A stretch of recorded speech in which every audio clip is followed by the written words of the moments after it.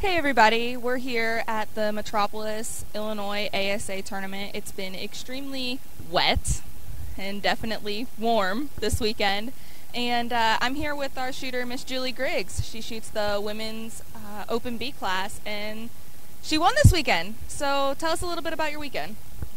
Well, like you said, it's wet and muddy, and so the ranges were a little challenging as far as footing and just, being able to walk and get from one stake to the next. Yeah. Yesterday I shot pretty decent. I shot 8 up. That was our known day. Okay. I left a lot of points out there. It was one of those I shot well but didn't score well type of days. Just right there at them, but couldn't just get 'em. out. A lot of just outs.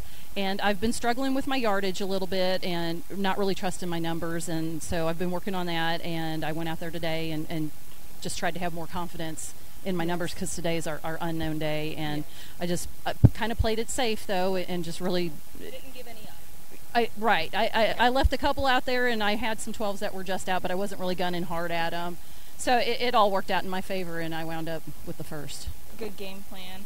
So how did the mud and water affect y'all? Or did you guys have much on your range? Some ranges had a pile, some didn't. I know my range, I could wear my tennis shoes. Other ranges, people had mud up their knees. Yeah, both days our ranges were really muddy, and again, the footing was challenging and walking was very challenging. Yeah. So what did you do different this tournament versus last? Did you change your setup any?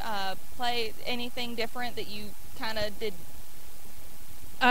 Well, not really. Like I said, my numbers, I haven't been real confident in myself in my numbers, so I kind of played that part safe. I was hitting high yesterday consistently, and so it took me a few targets to kind of get my tape figured out about where I needed to set it to start hitting 12s. Gotcha. And once I figured that out, then things started rolling. Started clicking along. Yeah. Okay. And so really my game plan, other than knowing that my numbers weren't coming to me as solid as they normally do, that was probably the main thing I did over last time in London, was just a little more conservative. Yeah, being a little more conservative on your day. Yeah. Okay. Staying, just working on confidence building. Yes, definitely. Good. And this ought to be a good confidence builder. It is. I told my family, I said, I finally got the Metropolis monkey off my back. Good. So. Yes, I'm still working on that one. This is, to me, I like this venue, and it's close to home for us, so that's a good thing for us. But to me, it's always challenging because it's either hot or it's raining here. Or this weekend both. Or like this weekend both, and so it's hard to, I think, stay focused and take care of your body and your nutritional needs and your physical needs, and still stay focused on your shooting as well. Yeah, that's definitely a hard one. Yeah, I think so.